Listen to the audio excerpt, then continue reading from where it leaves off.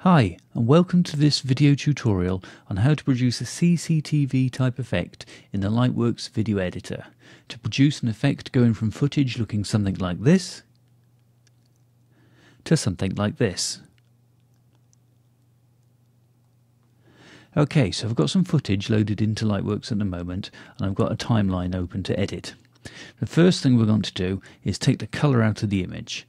So we'll click on the Effects button, which opens up an effects panel. We'll drop the selection down and go to Colour, and drop down, and I want Grayscale. Click Add, and you can see it's taken the colour out of the image. You can switch effects on and off using the little red button next to the effect. So if I click that button now, you can see the colour comes back. Click it back and it comes back on again. If you click the little arrow next to the effect, the box drops down and you get lots of controls you can use to control the effect in more detail. So I'm happy with the grayscale, and this little box down there shows that I've got one effect on that clip at the moment. The next thing I now want to do is add a bit of a colour tint to it. So I click Colour Tint from the video colour selection, click Add, and I've got the colour tint. That's on at the moment, so we open the effect up, click on the little box, and I'll drag this colour down because I want a little bit of a blue tinge. There you go, happy with that. I can minimise that again. So we've now got a monochrome effect with a bit of a blue tinge on top. The next thing I want to do is add a vignette. Now a vignette is a darkening around the edges, and I want to do this to simulate a sort of cheaper camera type lens. Now a vignette is not a native effect of Lightworks, but you can download it from the Lightworks forum from the link below. I've already done that, so if I click on my effects button here, and I go into Stylize, and scroll down to the bottom, I've got Vignette, and then I click Add, and now we open the effect up to configure it, and I think the amount is what I want to change. Whoops, drag that down a bit, and you can see that brings, if I go right down to the bottom, you can see it really darkens down, but probably around there. Kind of happy with that. I can now minimise that effect.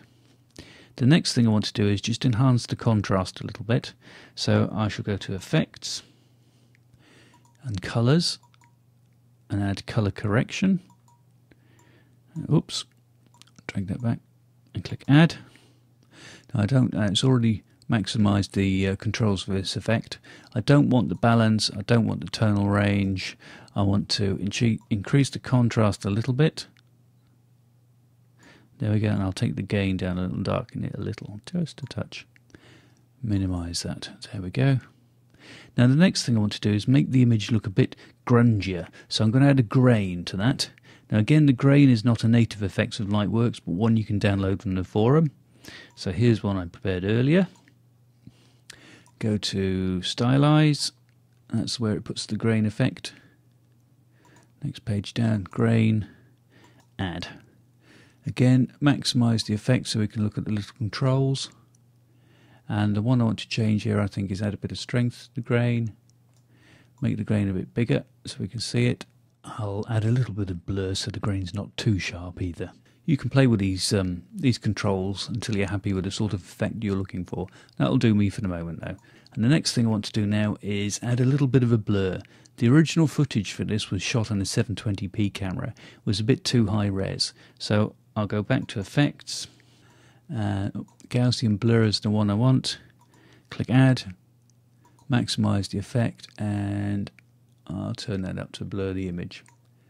That's made it a bit better. So I'm nearly there. The final thing I want to do now is make it look like an analog TV signal. Now I can't do that straight off in Lightworks, but what I've done, I've designed a little image in a graphics editor with a transparent background, which I want to overlay over the top of the image to make it look like horizontal scanning lines from a CRT tube. To do that, I need to go to Effects again, and this time it's going Keying, and it's an image key. Click Add, and you can see here it's added two effects actually, an image and a blend. So the first thing we want to do is maximise this, configure the effect. and I'll choose the file, and this is the one I prepared earlier, the CCTV lines PNG file. Now you can download this from my blog if you want. I've got the link below.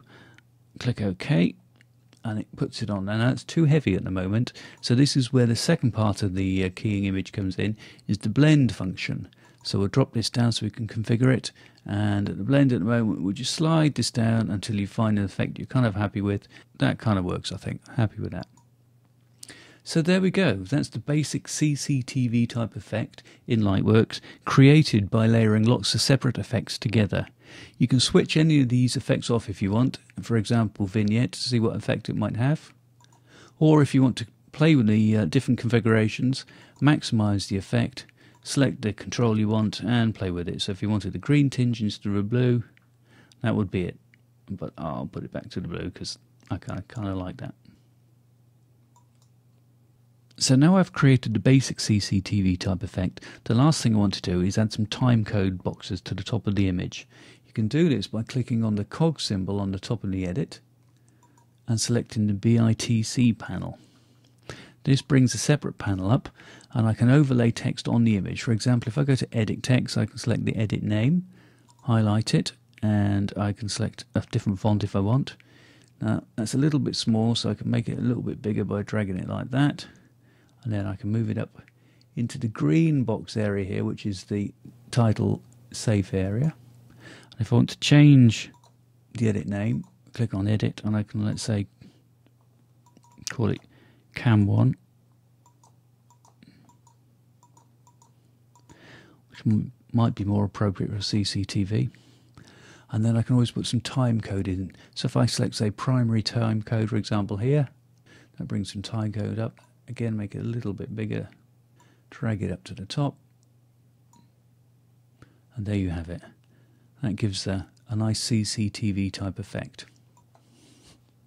So I hope you found that useful, and thanks for watching.